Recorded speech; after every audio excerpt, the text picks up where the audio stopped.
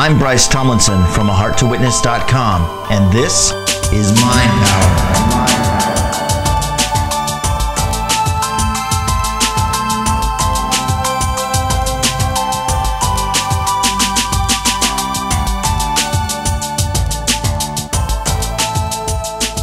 Video editing can be both a rewarding and frustrating experience at times.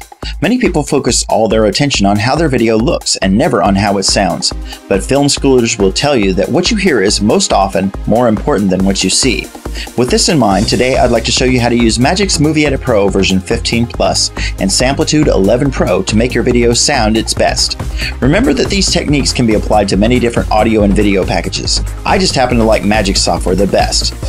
Most video editing packages come with fairly decent audio features, but really, they're made to perform miracles with video, not audio. The fact that you're able to edit audio at all is a plus, but real film studios don't master their audio using video software. For this example, I'm going to work on the audio of last week's MindPower episode. If I wanted to, I could just take the audio files from this episode and drag them into Samplitude, but then I'd have to go to all the trouble of syncing up the audio to the video again, and that's just a mess. So what we do is called soloing out tracks. This is done by clicking on the solo button, the little S located to the far left of each of the tracks in the timeline mode. This effectively mutes all the other tracks and sets you up for either playback or exporting of that track by itself. To export a single audio track, click on the solo button and then go up to your File menu. Select Export Movie, then Audio as WAV. Before you save your files, click on the Folder Browse button next to the file name and create a folder to put all your work files into. Staying organized will help you retain your sanity, something I have very little of left to lose. I've created a folder here called Audio Work 2, and I'm going to store all my media files into that. Since the audio I'm saving first is my voiceover, I'm going to call it VoiceOver. Click Save. Before you export, decide whether you need to click the Normalize box so that your volume levels will be at their maximum. In this case, I'm going to normalize.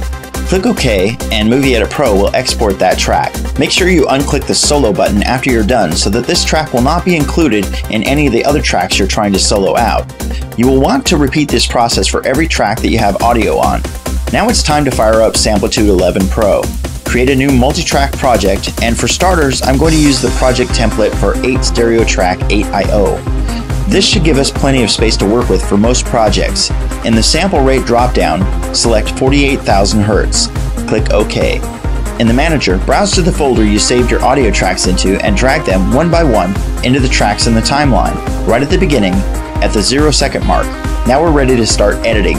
Since the first track I've got here is a voiceover, we're going to do some effects to it that will make it stand out above all the other background stuff going on. But before we can do that, we need to get rid of any background noise that the microphone might have picked up so that we don't end up just cranking up a bunch of noise. Let's click on our first track to select it, zoom in and find a spot in the audio that seems to be quiet for a second.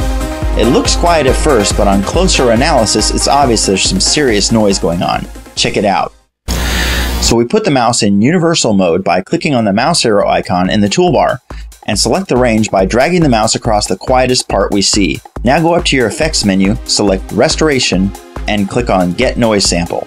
Double-click the top of the timeline to get rid of the range selection, and then go up to your effects menu again, select Restoration, and click Denoiser. In the Noise Sample drop-down, select Noise Sample Extern. Now there are lots of other settings you can experiment with here, but for now, I'm just going to click OK.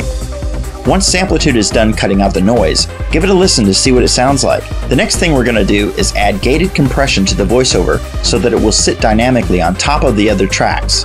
Go to the Effects menu, select Dynamics, and click on Advanced Dynamics in the Presets drop-down. Select the Vocals Speak Louder preset. This doesn't actually make you speak louder per se, but rather it brings the low parts of your voice up so that all the tones in your voice are at the same volume level. Click OK to apply the effect. Now that we've got our voiceover fixed up, let's zoom out and take a look at all the other tracks. Notice that many of the tracks have blank spots in them. This is the way you want it, as each track only plays audio for a section of the video. When we're done, it'll all be mixed together and it won't look like this.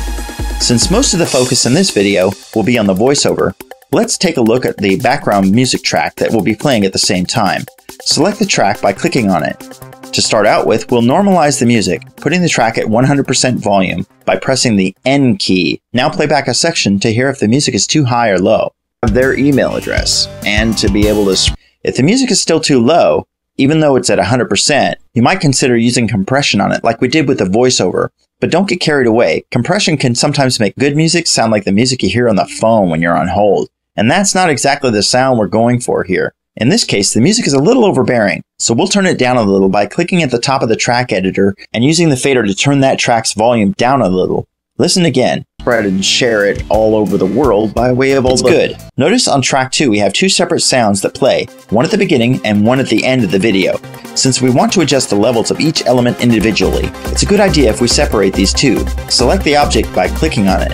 I'm going to move the start marker just to the left of the last section and press the T key to split the two. For the next part, we're going to need snapping, so go up to your menu and make sure Snap is active and that Snap to is set to Objects.